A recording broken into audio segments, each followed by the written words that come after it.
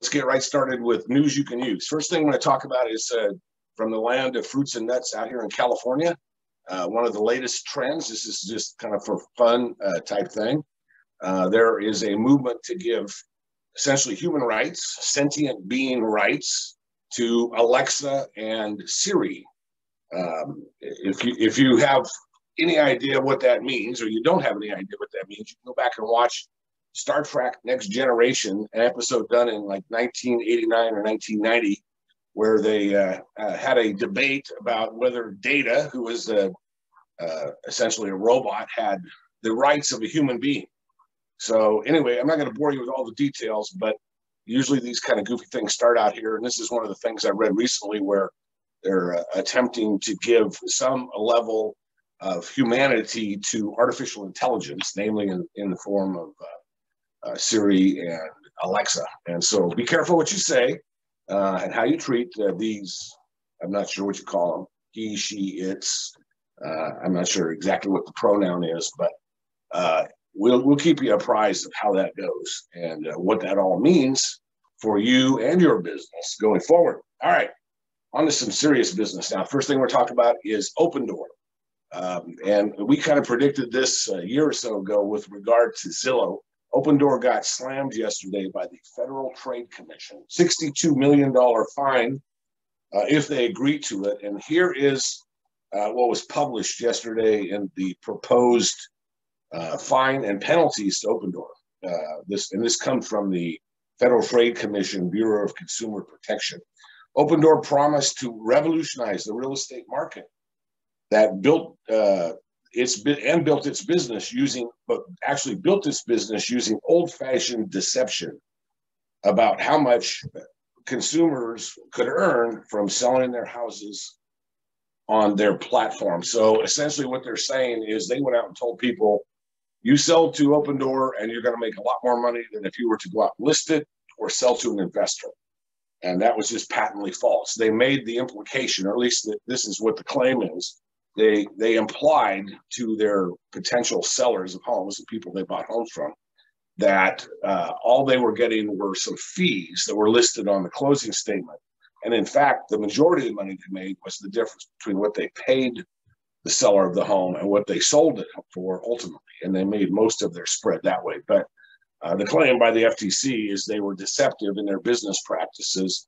They got hammered. I would expect this to happen to some of the other iBuyers out there. Once again, they use the computer ate my homework excuse. The computer artificial intelligence made these decisions as to what to pay, what to buy. It's a unique concept. I expect this legal theory to actually eventually become a case before the U.S. Supreme Court because people are saying it's not my fault. It's not my job. My artificial intelligence did it. They created prices. They negotiated. I had nothing to do with it. Of course, this is Facebook and Amazon. This is written for them, essentially, where everybody is abdicating personal responsibility and saying it is the sentient beings that are making these decisions and responsibilities. So we'll see if Opendoor agrees with the penalty fine, disagrees, that kind of thing, before it actually becomes the force of law, which is what happened when one of these consent decrees actually gets accepted. So we'll keep you up to date. Once again, I would expect Zillow to be in the same spot down the road, if not further problems, because of the fact that I believe they engaged in a pump and dump scheme to artificially inflate the market prices in certain markets, specifically Phoenix and Las Vegas. All right, that's it for Opendoor. Now let's talk about, we always talk about markets going down, what's going to happen over the next couple of years. But there was an article came out day before yesterday from Moody's, and it was published across a couple of different fronts, Fortune Magazine and Yahoo Finance. And it's very interesting because, and I trust Moody's. They don't really have a dog in the fight, so to speak. They go out there and they do their own research. They have concluded that between the fourth quarter of 2022 and the fourth quarter of 2024, about half of the small, mid to small markets that they follow, these would be of the top 500 markets, about 100 of them, maybe 75 or so, are big. Big would be New York, Houston, Dallas, San Francisco, Los Angeles. Smallers would be the next step down in terms of population, that type of thing. So basically, a little over 400 of the 500 or so, 480 markets they evaluated, they're saying that about half of those are going to go up during that 2-year period of time, and half are going to go down. I'm going to give you that specific list. If you guys have something to write with, this will be a good thing to follow if you're looking to focus on a specific area.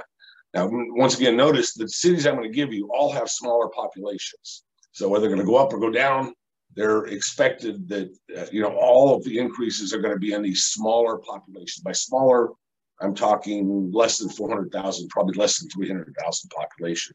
That's where the game's going to be played over the next couple of years. That's where, if there is some resistance to prices dropping, in other words, prices are going to be stable, solid, going up, it's going to be in this market. By the way, of the big markets, the top 75 or 80, whatever it is, 100% of them are going to be going down or have already gone down. So, and just for recap purposes, the top falling markets in the U.S., the top big markets right now, number 1, Boise, most overvalued. Number 2, Salt Lake City. Number 3, Sacramento. And then below that is San Francisco and some other cities in here, especially in California, where they're dropping like a rock, Los Angeles, for example. So don't be fooled by what you see people like Opendoor and Zillow telling you, it's going up, it's going up, it's going up. That is essentially the Chicken Little syndrome in reverse. All right, going back to the top, and they've actually said there's 210 markets that are going to go down, and there's about 204 that are going to go up. Let me give you the worst of the worst, the ones that are going to go down the most in this midsection.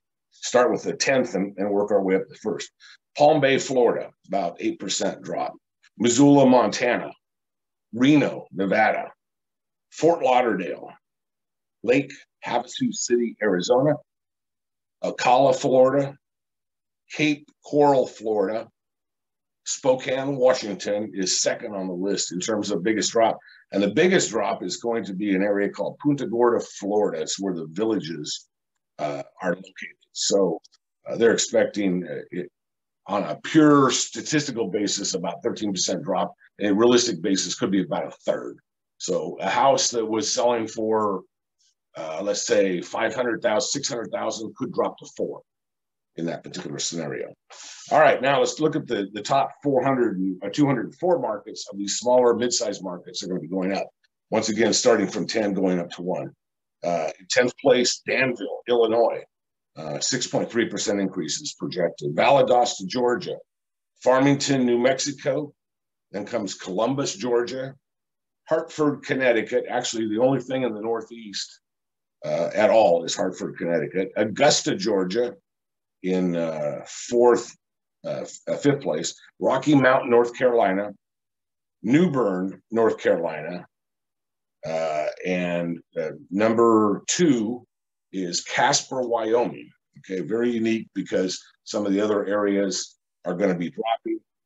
And the best market, the market is projected to have the biggest increase in the next 2 years, starting the fourth quarter this year, is going to be Albany, Georgia. So there's a lot in Georgia that's going up, a lot in Florida that's going down, and then there's a few spotty areas. North Carolina looks pretty good, those types of things. So once again, if you're going to focus on a specific market, I would not focus on a large market. I would focus on one of these mid-sized markets to see what you can do.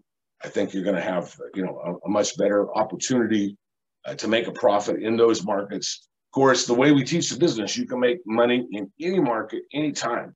Now, we're going to look at the heat map here that actually is going to put up, that's going to show you across the country where things are overvalued and where there is some opportunity for price increase. In other words, where they will go up in price.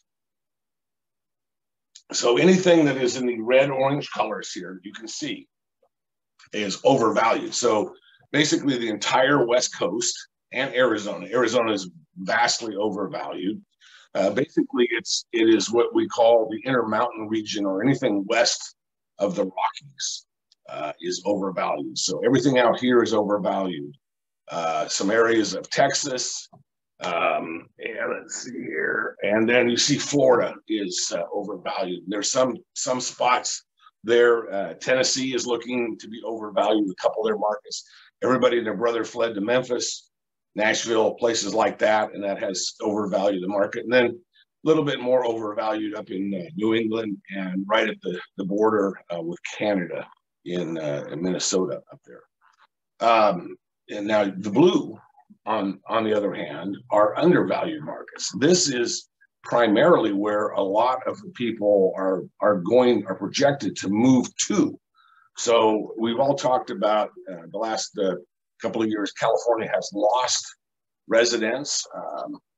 Literally, we've lost, it's a millions plus per year out of 40 million population to lose 1.5 million people leaving California a year. That's a pretty significant deal. That's 3.5–4% of the population is leaving. It's happened 2–3 years in a row now, and it continues to happen today.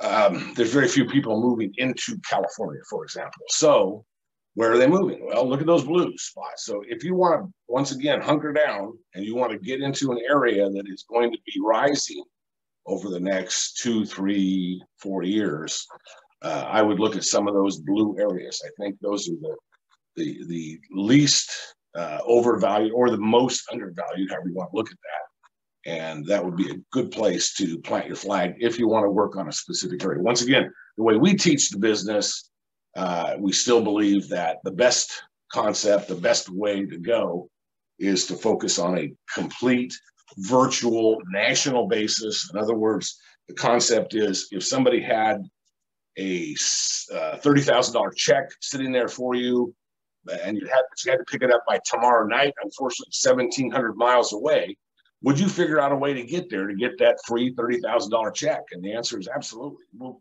climb, crawl, ride a bike, get on a plane, take a bus, train, whatever. But we'd all figure out a way to go get that money. And that's what it is. That's what it's like when you do this thing virtually. You do a national campaign and Facebook will send you a lead in East Overshoe, Iowa.